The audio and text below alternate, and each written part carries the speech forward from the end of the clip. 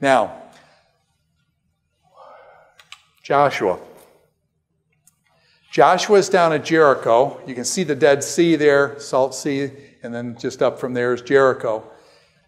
Joshua made an alliance with the Gibeonites, okay? Let me hit the button here for the Gibeonites. The city of Gibeon. Do you remember the Gibeonites dressed up in old clothes? They brought old food, and they said, we've come from 1,000 miles away from here and stuff. Look at all our stuff. These sandals were good, and now they're all worn out. We want to make an alliance with you because we've heard about your God, and we want to make an alliance from you. Question, are they from very far away? Are they from dead center in the middle of Israel? Dead, smack dab, straight in the center of Israel they came from. The Jews didn't know. And the Jews, by the way, never consulted with God, and they made an alliance with the Gibeonites. Now, when they make an alliance with the Gibeonites, what happens? Jerusalem, Hebron, Lachish, some other cities of the south, 5 cities gather together, and they say, we're going to attack the Gibeonites because they made an alliance with Israel. So these 5 southern cities gather together, and they come up then to attack Gibeon. Gibeon screams out to Joshua, sends guys down to Joshua saying, Joshua, come and help us. And Joshua is going to march his troops all night, and this is where the sun is going to stand still. Do you remember that? This is where it happens. This is the context for that sun standing still. The 5 southern cities coming up against Gibeon, Joshua marching all night.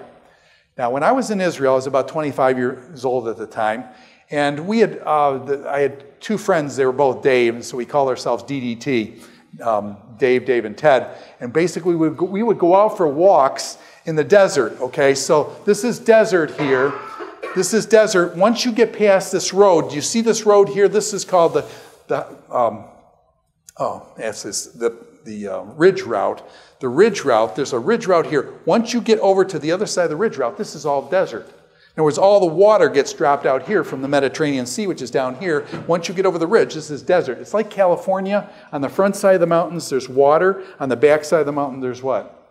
Desert. And so the desert's here. So we walked out in the Judean desert from Jerusalem down to Jericho. But we decided one day that any wimp can go from Jerusalem down to Jericho. It's all downhill for like 20 miles and things, at least 25 miles or so. And so we decided we're going to be like Joshua's men. We're going to start at Jericho. We're going to climb these cliffs, and we're going to march the 20 miles across here. We're going to go up to Michmash, just like Joshua's men. By the way, it's uphill. Jericho is about 800 feet below sea level. This is up about 2,500 feet above sea level. So you've got about a 3,300-foot climb, well, and then you're climbing like 1,800 feet first and then setting off across the desert. So we were, how should I say, I was in really, really good shape. I was, believe it or not, at that time I was an athlete. I played basketball for college and other things like that, tennis and things. And I was in top shape. We were used to walking in the desert, so we were all tanked up with our water. We climb this first set of cliffs to come out of this valley. Okay, this is the Rift Valley. We climb the first set of cliffs. We get up, the temperature starts rising, and it gets hotter and hotter in the desert. It starts getting up 110 and things like that. All of a sudden, we're walking across this desert. And by the way, do you walk in the valley or do you walk on the ridge?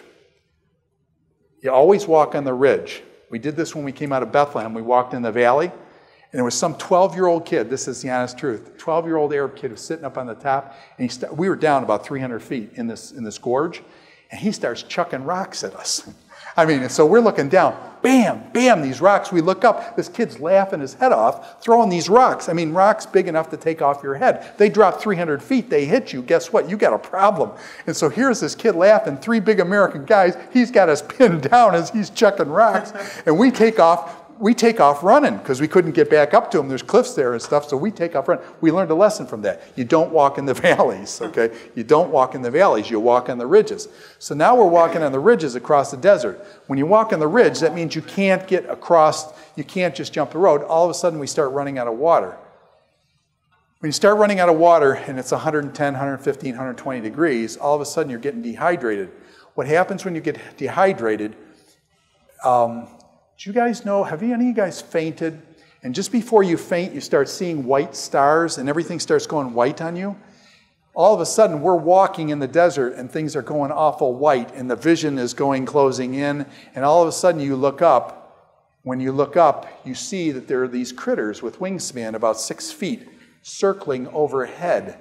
And it turns out you probably know why they're circling overhead. And you look up, and then all of a sudden, from my day and age, you remember a movie that you saw when you were a kid called The Birds. And you just say, did you guys still out? Holy cow, that thing is old. Anyways, and so I'm having these things that birds going through. So Dave says, oh, we just got to get over this Mount 394 and stuff. So we're marching and stuff like that. We're out of water, and it's getting really bad. We walk up Mount 394, and we're climbing this mountain. We get up, and he says, if we get over the mountain, the Mukmas will be on the other side, and we can go down in town, and we get something to drink and stuff. So we're marching up this mountain.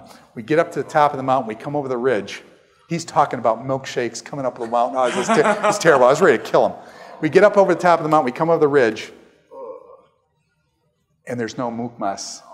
He read the map wrong, and then we just about did kill him.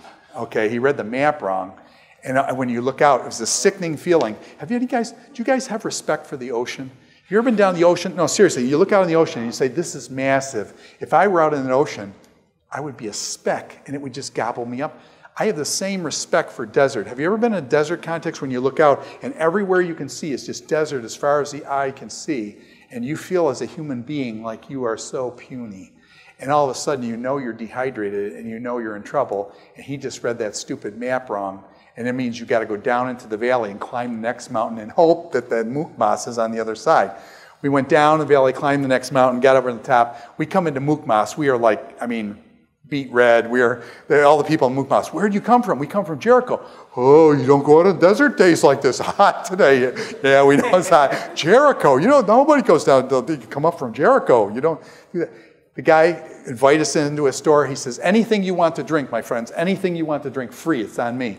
So we thought, man, this is great. I never had, Arab do something free like that. You're always bartering. This guy said free. We were like heroes of the town, man. Because all these people came in, the Americans, we walked to the desert and stuff. They don't tell you. So then you start drinking this stuff. Well, they don't tell you what your brain mostly made of is water, okay? Some people may say air, but mostly it's water, okay? And what happens is when you get dehydrated, your brain actually shrinks because it's got a lot of water up there. What happens is that's why you have trouble seeing, because your brain actually is collapsing. And also when it pulls in from the cavity of your head, you get the worst. I don't have migraine headaches. I never have.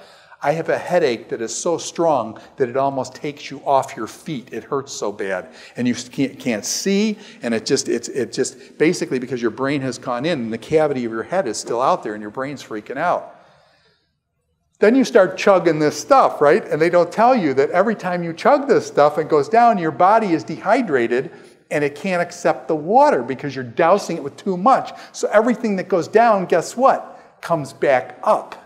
And now that is really, I would say, the worst feeling because you're dying because you need something to drink. Everything you put down comes back up and you're retching your guts out and you say, what's going on here, man? It's just I need something to drink, but I can't hold anything down. So meanwhile, we got a free ride. We were like heroes of towns. We were Belgium, everything was terrible.